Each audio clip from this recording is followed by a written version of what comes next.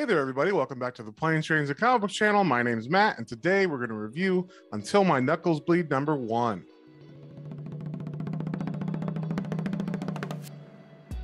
But before we get into that, if you guys wouldn't mind sharing, subscribing, commenting, it really helps me out and lets me know what you guys want to see more of. So, with that being said, let's get straight into this one.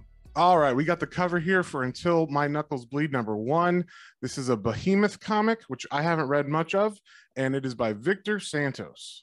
So we start off in the 90s, which is always a great place to start. We see there was a super team in the 90s that looks a lot like a Rob Liefeld Youngblood team or something. We get to see how much fun these 90s superheroes had, beating people up, punching, having romances between the group members. And then we cut to today. It's Detroit, and we see the life of an older superhero isn't exactly as exciting. So this is the main character named Gavin. He was a hero called the Damager back in the day, but now he works as a strip club bouncer. And he's good at his job. All the ladies like him.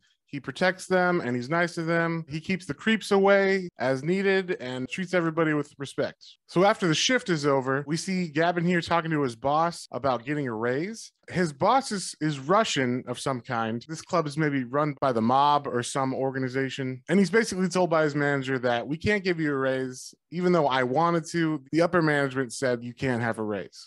When he comes out, he's definitely in a bad mood and he sees this drunk guy dancing with one of the girls. This guy's a total jerk. When he gets pulled off the stage by Gavin, the guy recognizes him and then is like, "Oh, you're a fucking loser," and throws money in his face.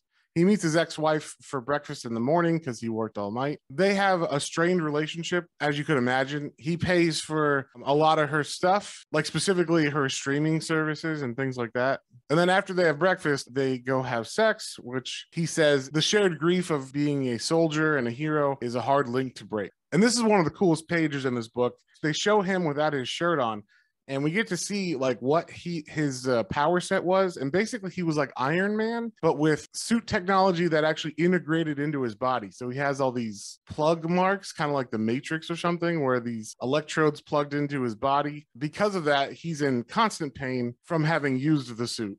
So later on, he goes to drink with some friends. We see this bar is actually an ex-superhero bar. He says it's the only place they can call each other by their old code names. But the problem is everybody here is feeling the effects of being a superhero, just like we saw him feeling earlier. There's an old hero named Bloodspur. He has degenerative osteoporosis and vascular surgery pending. His body's all frail. There's another guy named Deathwisher who has diabetes and has had 3 hip operations. But this is the place where they can all kind of hang out and remember the old times. So in this world, it seems that when you stop being a hero, you kind of hand in your equipment to the government so that no one else can get that technology and you can't sell it on the black market. There's an FBI agent going around who was a hero at one time, and she's seeing if anyone here has any unregistered equipment or things they should turn in. And it seems like she's working a case where some superhero technology was used, and she's trying to figure out where that has come from. And I'm going to stop it right here. I don't want to spoil anything else. But I had a real good time reading this comic. It was really fun. It's not fully original. There's definitely things that remind me of other comics in it. There's definitely a lot of Sin City influence in this, just in the art and the design of the main character. And it's actually kind of like a more adult version of The Incredibles, but this is a more gritty, down-to-earth interpretation of that. And I thought it was really fun. Now, the writer and the artist are both the same guy. The writing was pretty much spot on. And obviously, I liked the art a lot. It was very well done. And just the story overall, the plot of it flowed really well. And I'm very interested to read more to see what happens. So I'm going to give this one a 4 out of 5 stars. I highly recommend checking this one out. And if you saw something you like, definitely go pick it up at your local comic book store, and we'll see you guys on the next one.